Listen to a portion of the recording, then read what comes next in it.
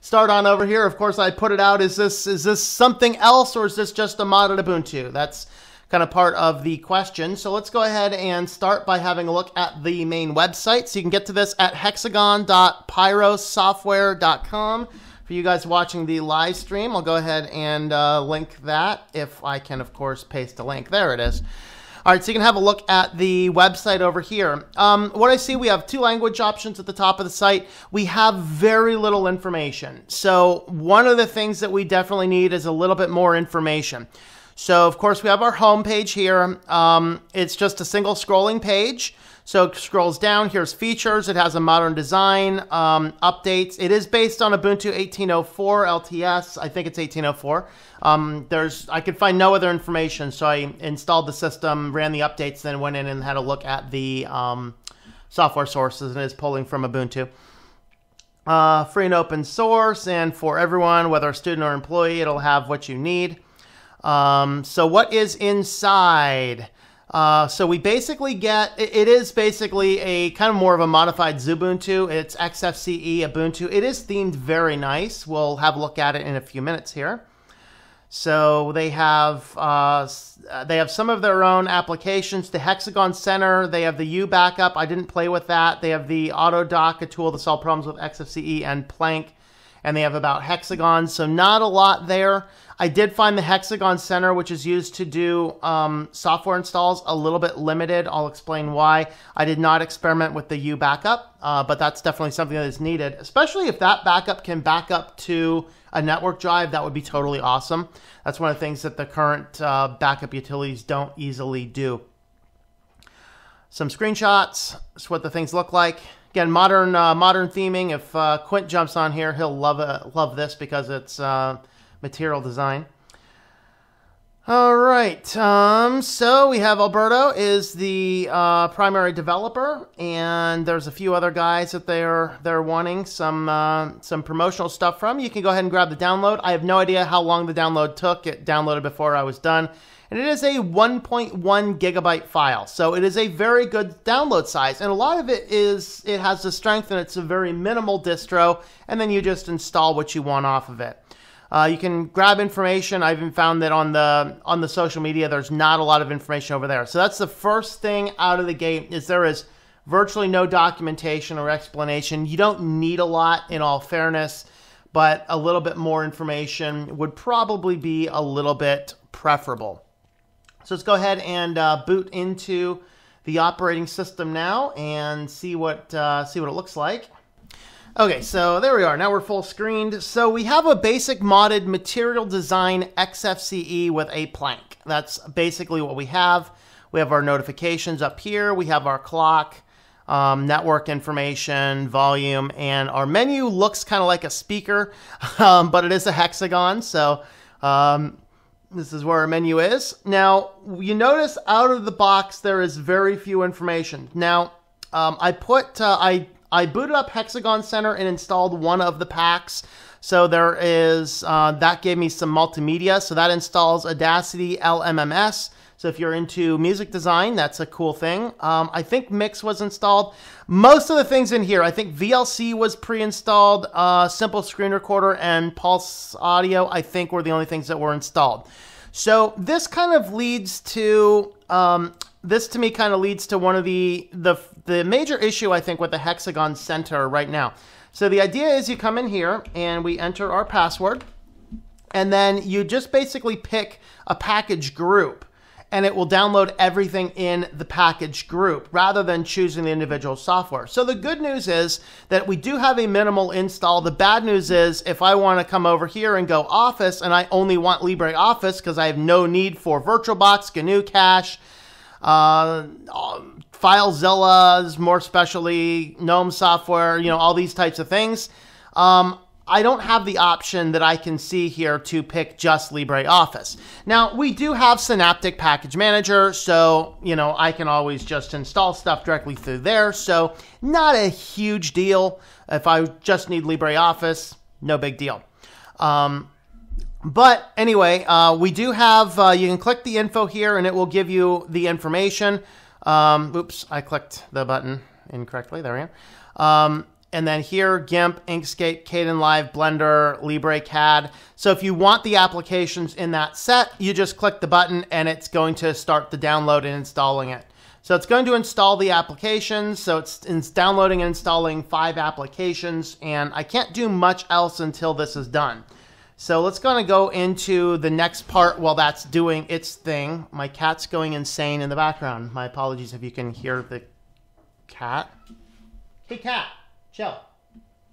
Jeesh, that cat's going crazy. All right. As far as the theming, it's not my forte, but it is very nice. I mean, the icon packs are very nice. The UI, everything is integrated. It is a beautifully done system. The only weird thing is we have our close and our minimize on the one side, and we have our maximize on the other side. A little on the creepy end for me, but I don't know. I would kind of like to see all of those on one side. Whether you pick the right side or the left side, that doesn't really matter to me. But at the same token, so that's still going. A little bit more status on this would be good as well. So you can see that everything is still grayed out. That kind of means that I can't keep going. All right, but the theming is very nice. Not my forte, but it is very good. I do like it. It is a minimal design. It is based, like we said, it is based on Ubuntu. So we'll just have a look at the software sources right now, just to show you that. So you can see we basically have the Canonical plus their own package. I couldn't find any other information about what is on this. It is based on Ubuntu 18.04. Presumably it just has the 4 applications he talked about. The Center, the About, which basically just gives the information of the software. We have the U backup, which is this application here. I'm not going to do anything with that until those packages are done installing, but and there was a 4th. What was that 4th application? I can't remember. All right. So over here, we have everything else that comes with the strength of Ubuntu. So, you know, we have our driver tool utility there, and we can, you know, go for pre-release updates as well. This case here, it's giving us drivers for the VirtualBox we're in. That's okay. VirtualBox seems to be working for me, so that's all right. All right, so let's have a look at what the backup utility does. This is one of the applications that is custom to this distro.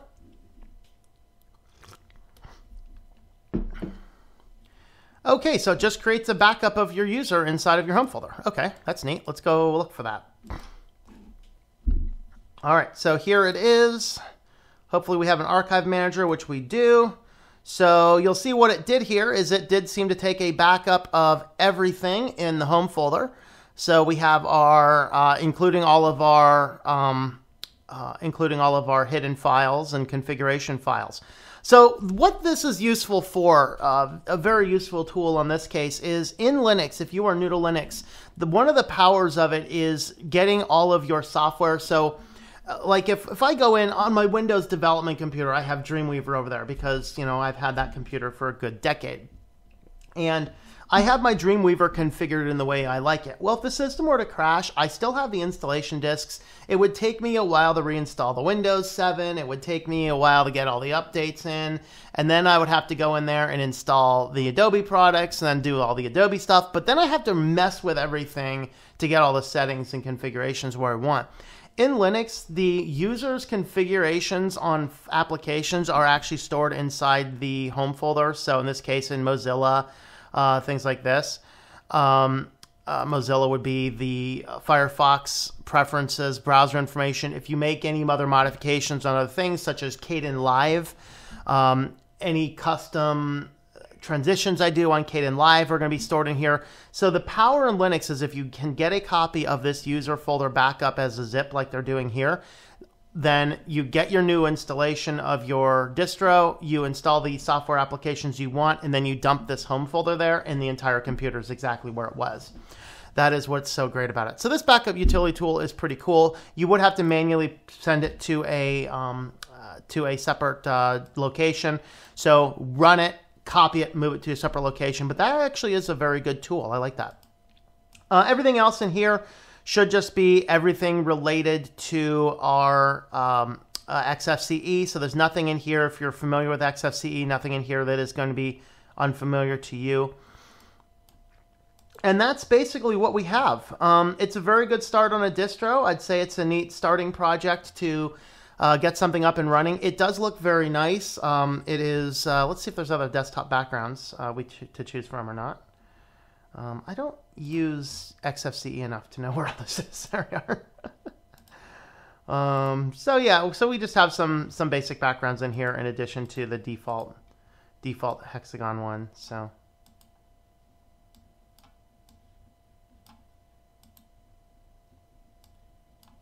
I'm not sure why the thumbnail for that is rotated sideways, but that's the default one. Let's go back to that. And everything else is there.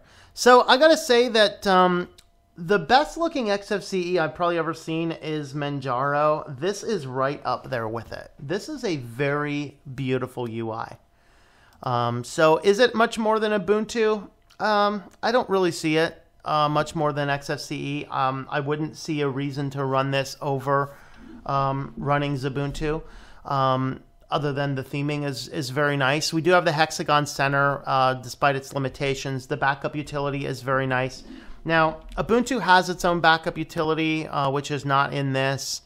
And it's a little bit harder to use. This one is definitely the easiest one to use. So those are kind of my initial thoughts on the distro. Let me know in the comments there what you guys think of this.